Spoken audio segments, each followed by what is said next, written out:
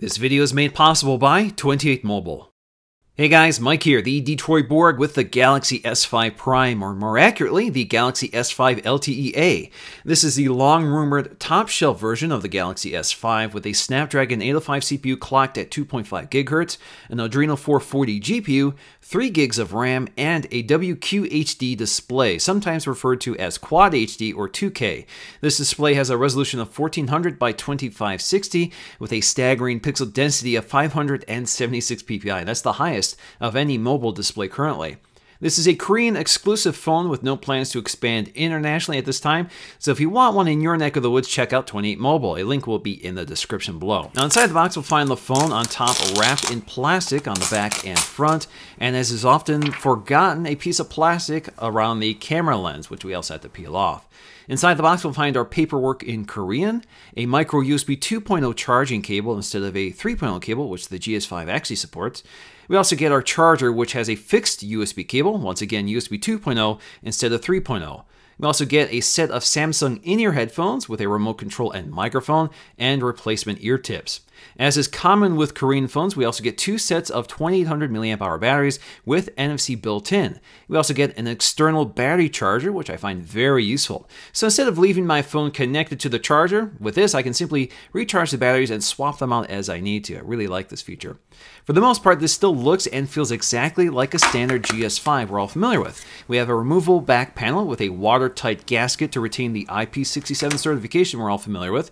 At the bottom we have the micro USB 3.0 port behind a water-sealed flap. You also have to supply your own USB 3.0 cable to take advantage of the transfer speeds of this port, however. On the back we have a waterproof speaker with a little bump out that prevents the speaker from being muffled.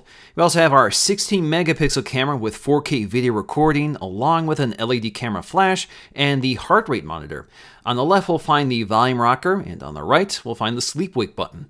On the top we have the waterproof headphone jack, microphone, and an IR LED blaster for controlling your AV equipment. On the front we have the home button with the integrated fingerprint scanner and backlit Android controls. On the top we'll find a waterproof earpiece, sensors, front-facing camera, and the LED notification light. Now the design of the GS5 and GS5 LTE-A differ only slightly. The biggest difference is the color of the chrome trim, which is kind of a coppery gold color on every version of the GS5 Prime. The color is actually very subtle and difficult to notice unless you're comparing them side by side.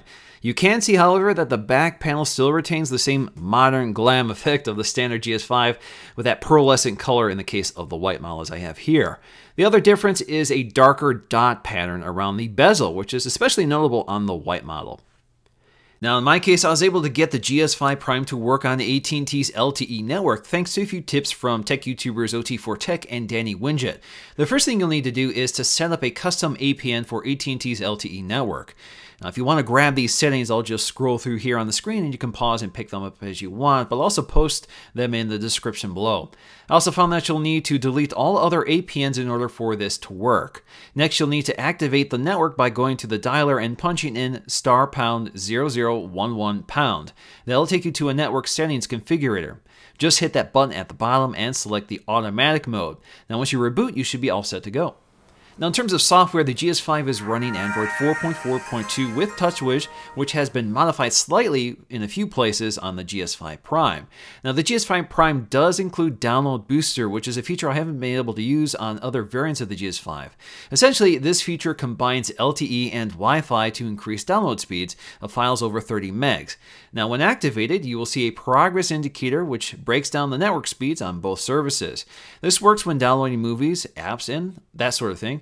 You also see a progress indicator in the notification shade when you swipe down. The GS5 Prime also adds Festival Effect to the settings panel, which when activated displays holiday-themed animations and wallpaper for your birthday or specific holidays commonly celebrated in Korea. So for example, the 4th of July wasn't observed on the GS5 Prime this past weekend.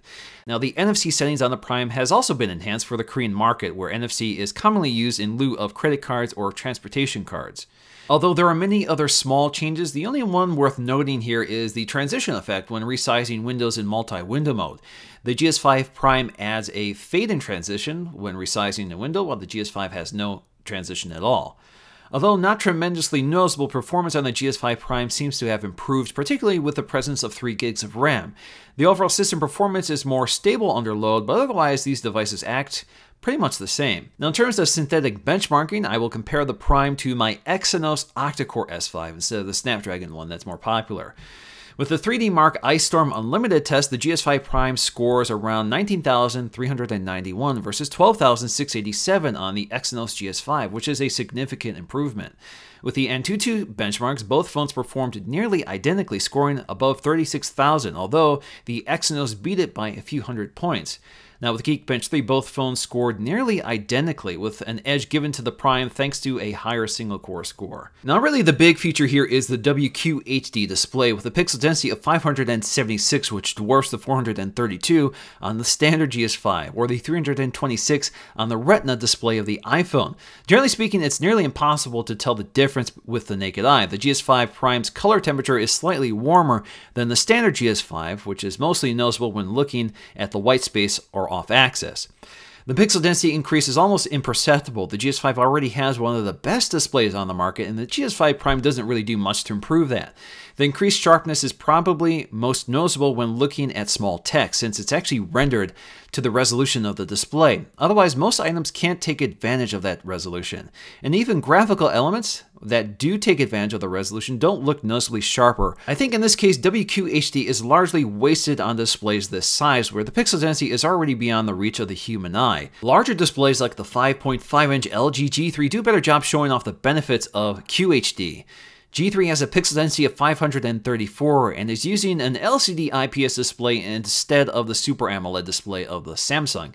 Now compared to GS5's display, the G3 is certainly much larger, but it's also much less saturated, with notably duller colors with washed out blacks, especially off-axis. Whites appear much more pink on the G3 and are not as bright as you typically see on LCD displays, while the whites on the GS5 are a little cooler, but about as bright as the G3. Generally speaking, the GS5 display looks better in comparison, but the G3 display size does a better job taking advantage of the QHD resolution.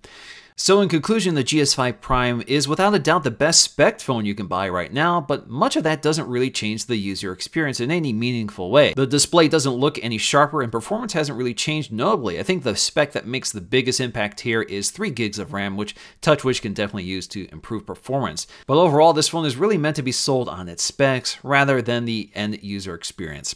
So that's going to do for me in this video. Thanks for watching, and I'll see you again in the next video.